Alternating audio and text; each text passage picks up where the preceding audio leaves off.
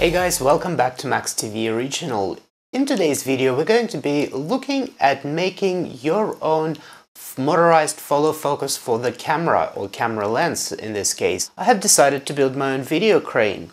So I bought this motorized moving head for the camera, and while the camera itself is motorized and it can pan and tilt, the problem that I was having is the lens. The lens does have its own motorized zoom and motorized iris, but it does not have motorized focus. So I've decided to build this little device that goes onto your rig and makes your lens motorized. You can actually use it for multiple things like focus or zoom or any other lens control. At the moment it is set to focus. So let's get to the bench and build our own follow focus.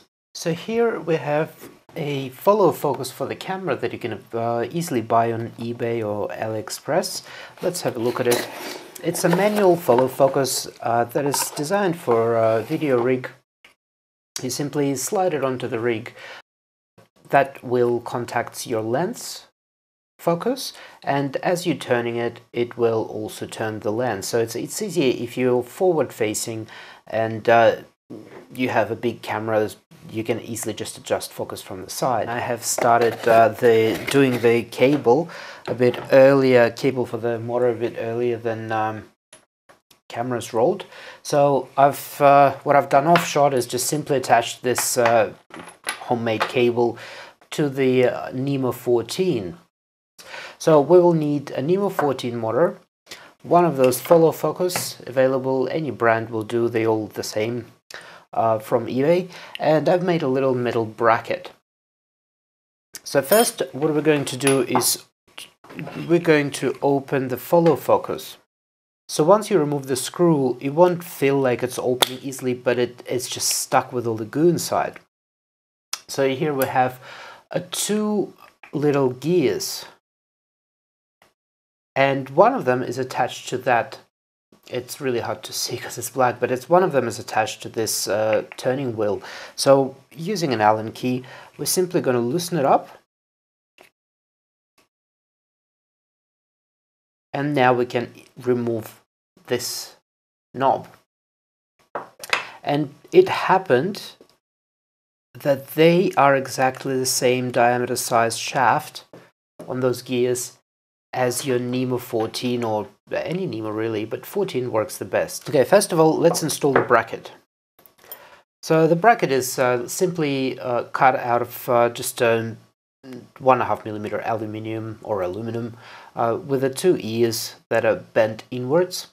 The bracket has now been attached to the motor, and the next thing we're going to do is dilute the goo that you find inside here with some lubrication, because the goo makes it really sticky, so you don't want it. I've actually noticed with a manual follow focus that when you turn the wheel, as you're focusing, because you're doing it slowly, and as you stop and let go, the wheel will still slightly turn back and the focus will defocus again because of that goo inside. So I strongly recommend, even if you're not planning on making a motorized follow focus, just opening it up and diluting the sticky lubrication inside with some sort of other lubricant. You could use maybe a little bit of WD-40 so it's not springy.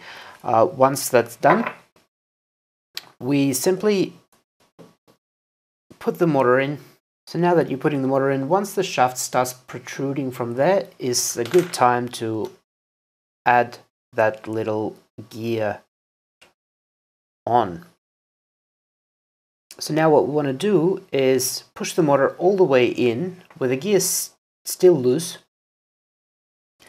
and attach the bottom screw and tighten it up. Once the motor is sitting there firmly, you want to hold that wheel outwards, pushing it that way.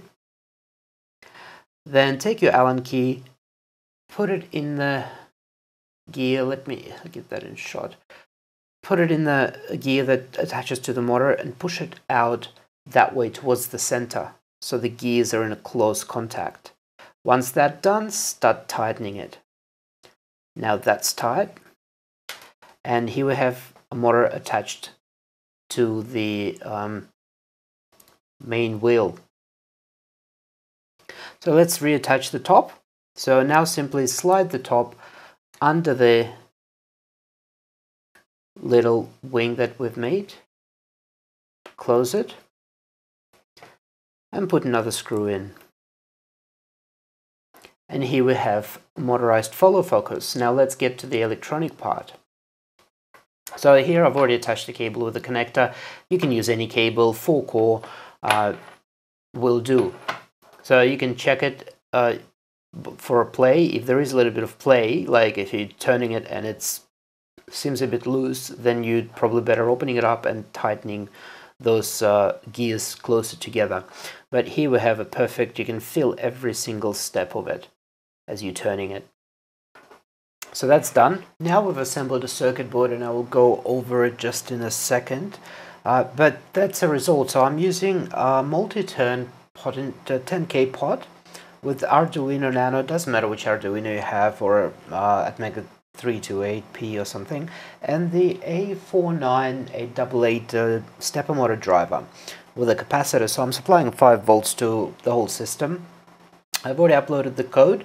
The code is included in description below. It's the whole package with the circuit board, stencil, everything is ready for you to go.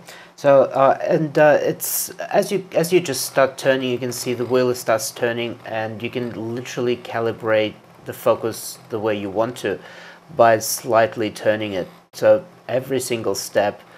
And yeah, so that's going to be a principle. So I will show you, let me assemble the whole circuit board, and we'll see what the device looks like after I have assembled it. Here is the ready circuit board that I've made.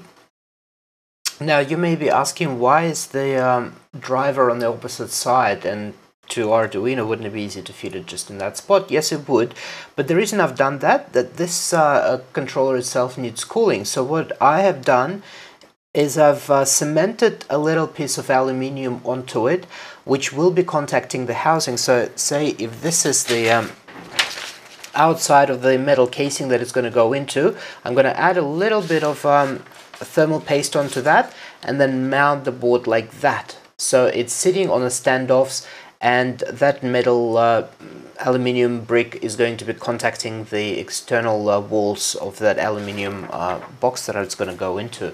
So this way it's going to stay nice and cool, and that little thing that they include in a kit becomes redundant. It's too little anyway, it gets hot. So not in this case, but usually they do get hot. So I've temporarily tagged those power wires. The blue one is common, red one is going to be a power for the logic, and the brown is power for the motors. So 4 capacitors on top, a nano board, a couple of Molex connectors. So let's plug in the motor and the trim pot. I'm just about to turn the power on. The lines are both common for the motor because I have a 35 amp 5 volt power supply, so it's going to be just fine. So I'm turning it on right now, and as we see, both lines have power, both lines. Let me just turn the light off. So yeah, red and orange. It's not even, it's orange and green. And let's see what happens when I turn the pot. It's working just fine. So as I'm turning it, here's our follow focus just doing its job there. Just tiny micro steps if we're turning it very slowly with no problem at all. So let's take that board and plug it into, well, hook it up to the camera and have a look what happens, how good is it at doing the focus. As you can see, this is the original manual follow focus. It just sits on the rig, and as you're turning the follow focus, it turns the lens. So let's take this off. So here you can see that the follow focus is working just fine. So it is very small steps as I'm turning it. You can see it's just moving tiny little bit at the time, or you can move it a bit faster if you wish. So also when I started first, there was not enough current to move the motor, so I've adjusted that little trim pot on the A49888 to give it a bit more current, and it's now turning it just fine with no problems. So let's have a look at the schematic. We're going to be using just a few things, Arduino, driver, a couple of capacitors. So the Arduino is powered through the diode from the mains filter through the capacitor. So we have 3 inputs, which I will show you on that schematic in a second. So anyway, we've got a 3-pin input. One is the center ground. One goes, first one goes, separates down through the diode, through 2 capacitors. One is electrolytic, 470 microfarad, 25 volts. One is 100 nanofarad for filtering.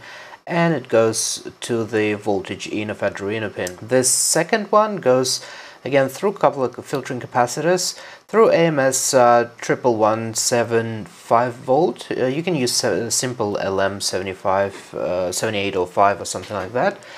And it goes through another filtering capacitors to a power supply of the A4988 driver. The second power, they're both 5 volts, goes through 2 capacitors, which is 2200 microfarad, 25 volts, and 2 of 100 nanofarad filtering capacitors, and that's going to a voltage motor for the driver. 2 LEDs just to indicate that both lines are on. What else do we have here? We've got the 10K multi-turn pot, which is also connected to ground through 100 nanofarad capacitor just for filtering and stability, and that's pretty much it. Let's have a look. I've included also non-inverted, if you're using a method of circuit board making as toner transfer, which is I've printed this with a toner and you stick it onto the board with an iron, then you will use the non-inverted. If you're using a method of film photoresist, which I do, you will use the inverted one and print it on vellum or transparency film. And this is the if you're using also solder resist, you can use that stencil for the solder resist. I also included in a file component placement map, just in case if you don't know what goes where. So I've shown you that a 220 capacitor goes, electrolytic goes here, and so on. So that's easy. Then there's also normal component placement map, which you can use with a component list, and they will match. So you know that C3, which is 220 25 volts electrolytic, goes here, and say C11, which is 10 nanofarad 50 volt ceramic, goes here. So that's another file that's included, and of course the schematic itself. Thanks for watching this episode on how to build your own motorized follow focus. I hope you enjoyed it. Now we got a Christmas giveaway coming up very shortly, so the next video we'll release is with the details on what we're giving away and how to get it. So stay tuned. My name is Max. See you next time. Bye.